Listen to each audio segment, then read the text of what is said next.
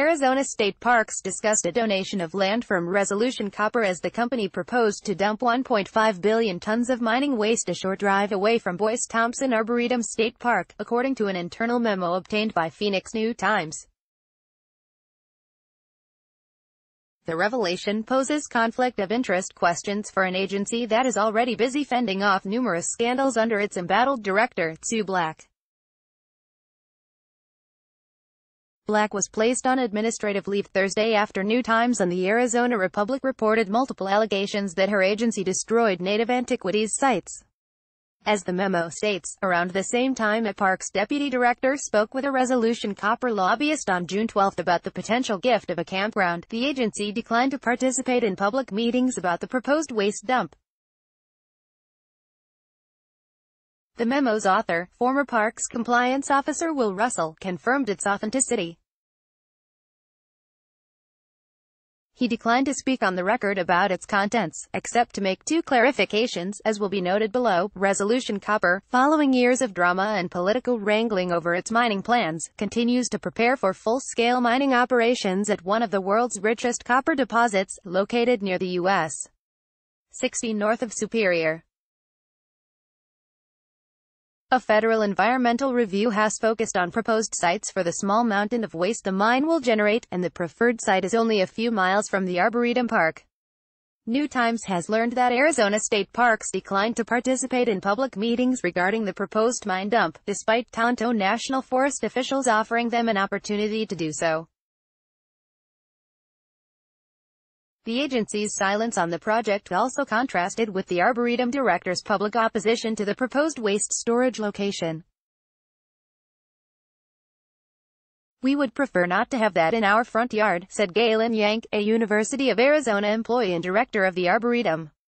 Yank cited visual blight and the potential for ground pollution as reasons she opposes the current waste storage plan. Native American tribes, including the San Carlos Apache, have also protested the project. When an official from Governor Doug Ducey's administration found out about the agency's silence, he instructed Russell to apologize to the Forest Service and request that the agency be included in further discussions about the matter, according to the memo.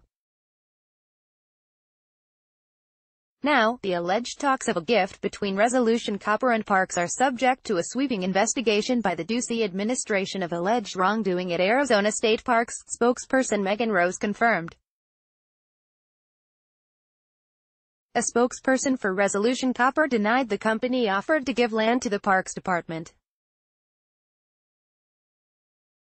Discussion of a land gift from Resolution Copper adds a new category of questionable practices under Black's leadership. Multiple allegations of hostile working conditions have arisen under Black, who was appointed by Ducey in 2015.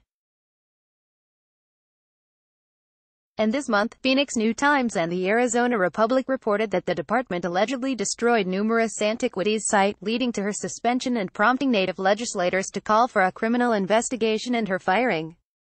Sue Black with Arizona Parks Deputy Director James Keegan. New-Times source: as of Thursday evening, a spokesperson for the Arizona Parks Department had not responded to request for comment.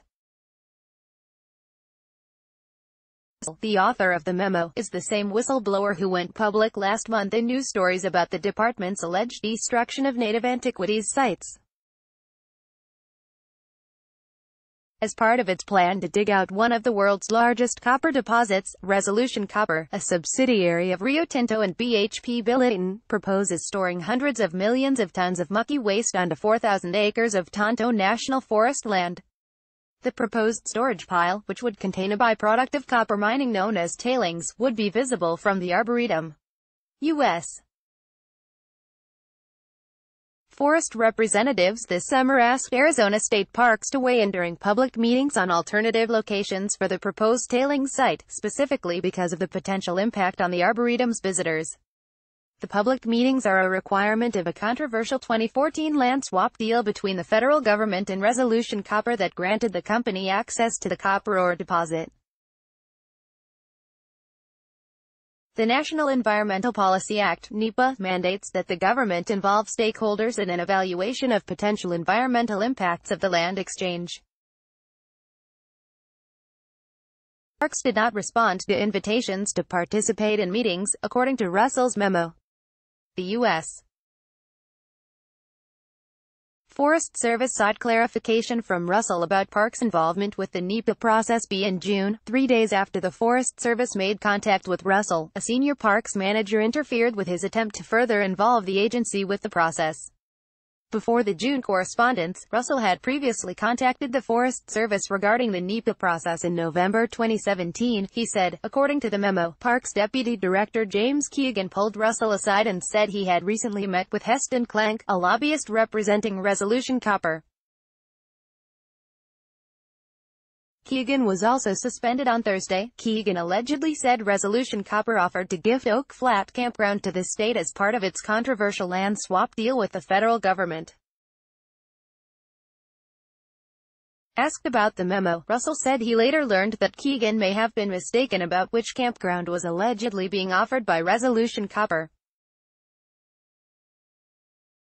Keegan allegedly added that he and Clank were just talking at that point and that no gift of a campground had been finalized.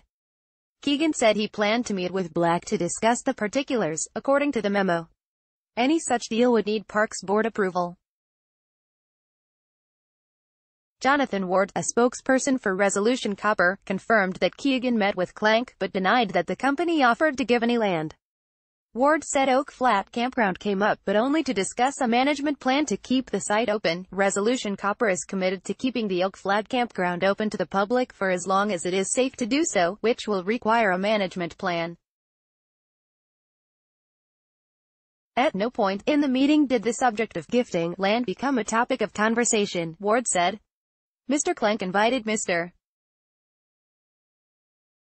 Keegan and others to visit the project and explore the possibility of working together in the future. At this time, Mr. Keegan has not followed up or scheduled a visit. A draft environmental impact statement for the project is slated for May 2019, which is when the final dump location will be finalized. According to Russell, 4 days after Keegan raised the possibility of a potential gift from the mining company, Interim Deputy Director Brett Park asked the compliance officer for a briefing on Park's involvement with the NEPA process. Park had started in his position in June, just before Governor Ducey's administrative arm launched a 3-month investigation of practices in Black's Parks Department. Upon learning that the Parks agency skipped the NEPA meetings, Park asked Russell to immediately apologize to the U.S. Forest Service. He also instructed Russell to ask that the department be involved in the process going forward. On top of allegedly offering to give land to Arizona State Parks, Resolution Copper has donated $32,400 to the Arboretum nonprofit since 2015, according to federal tax returns, raising additional conflict of interest questions. Russell stated that Parks was electing not to be a part of the NEPA process as early as the fall 2017. In recent years, up until 2018, Parks employees served as voting members of the nonprofit's board, giving them decision-making powers regarding the Arboretum and closely linking the agency to the nonprofit organization.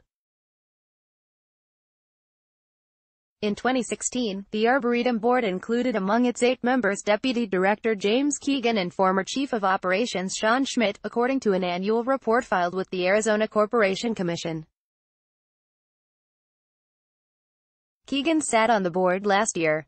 No Parks members sit on the board in 2018, according to Yank, the Arboretum director. She said that the agency has struggled to find a qualified person for the position, mostly due to the unrest or high turnover in the agency.